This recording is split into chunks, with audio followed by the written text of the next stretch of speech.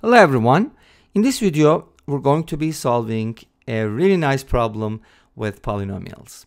This problem comes from a math competition, but I can't remember where this problem appeared. So if you do know, please let us know in the comment section.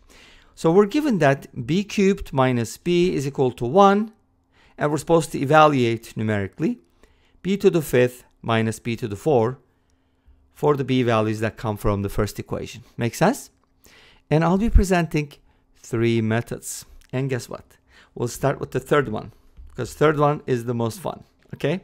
So, start with b cubed minus b equals 1. And then we're going to use the cubic formula, right? Because we don't have a b squared, so that's kind of nice. Let's write down this identity, x plus y cubed minus 3xy times x plus y equals x cubed plus y cubed. Now, if you replace x plus y with b, then you're going to get b cubed minus 3xyb equals x cubed plus y cubed. And if you compare that to our equation, you're going to realize that, okay, for those b values, the coefficient of b is -1 or -3xy, which means 3xy needs to equal 1, which means xy needs to equal 1/3. And from the constant, x cubed plus y cubed needs to equal 1, right? So we get a system of equations. Let's cube both sides. We get this. And then if you replace y cubed with 1 minus x cubed, take that and plug in here. You get x cubed times 1 minus x cubed equals 1/27. And then you can go ahead and distribute this and put everything on the right hand side. X to the 6 minus x cubed plus 1/27 equals 0. Now replace x cubed with something like t, and then you're going to get a quadratic equation. Awesome. Very easy to solve because we have a formula, right? What's the formula?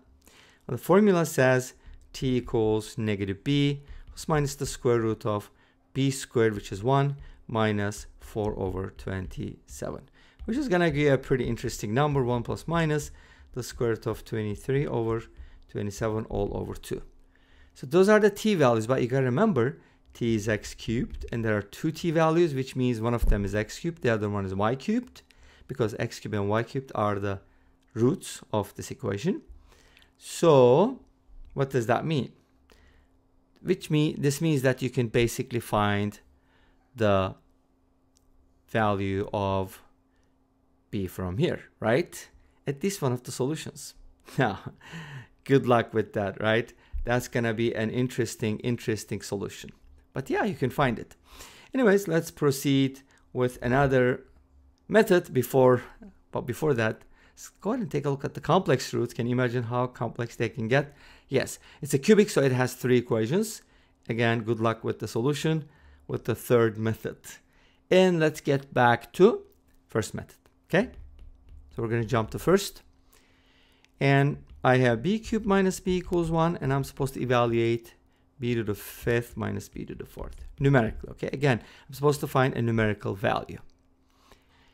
Third method is incomplete because that's time consuming. So here's what I'm going to do. I'm going to isolate b cubed. From here, I'm going to evaluate 2 things. b to the 4th, which is b cubed times b, which is b plus 1 times b, which is b squared plus b. Awesome. I got b to the 4th as a quadratic. b to the 5th is just going to be b to the 4th times b, but b to the 4th is b squared plus b. Multiply by b, you get b cubed plus b squared, but b cubed is always b plus 1, b plus 1 plus b squared. From here, we get b to the 5th is b squared plus b plus 1, and b to the 4th equals b squared plus b. Now, you're supposed to subtract them because that's what we're looking for. Negate, negate, and negate. Now add them. b to the 5th minus b to the 4th. b squared cancels out, b cancels out, end up with 1. Yes, awesome, amazing, right? We get 1, which is kind of interesting too. But if you look at it, you'll get it, right? Once you know that it's 1, because in other words, we're saying that b cubed minus 1 b cubed minus b is the same as b to the 5th minus b to the 4th. Now, with the first method, we're basically finding the answer nice and clean. With the second method, we're going to look into details, because the second method is very detailed, and we're going to also come up with a conclusion at the end, which I think is pretty neat. Anyway, so let's continue with the second method. We did the third, right? b cubed minus b is 1. We're supposed to evaluate b to the 5th minus b to the 4th. Since we're trying to evaluate this, I don't know what it is. Let's call this k. Okay?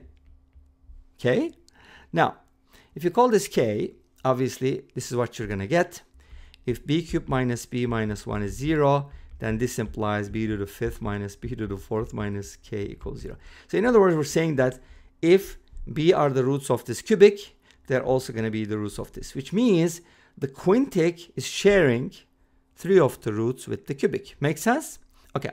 In other words, b cubed minus b minus 1 divides, this is very important from a polynomial standpoint, right? Because that's what we're going to base our solution on.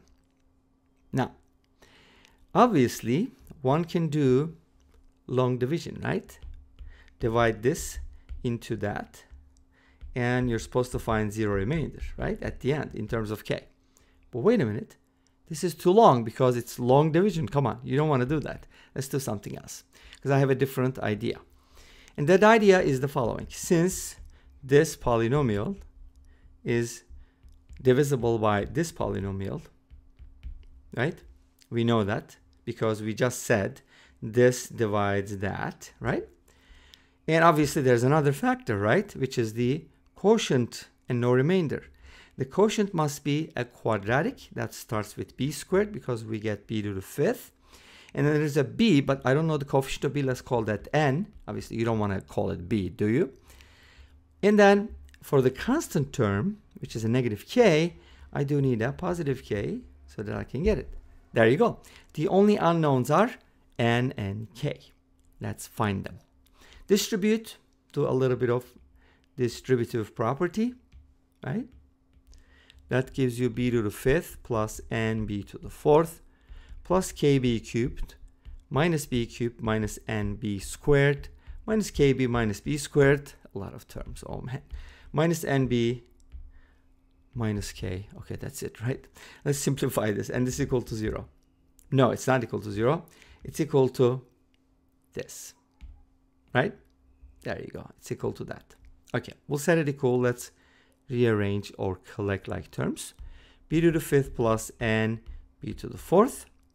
And then plus k minus 1 b cubed minus n plus 1 because they are negative b squared minus the opposite of k plus n, I mean plus the opposite, b minus k.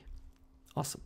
Now when you compare this to b to the 5th minus b to the 4th minus k, this means the coefficient of b to the 4th is negative 1.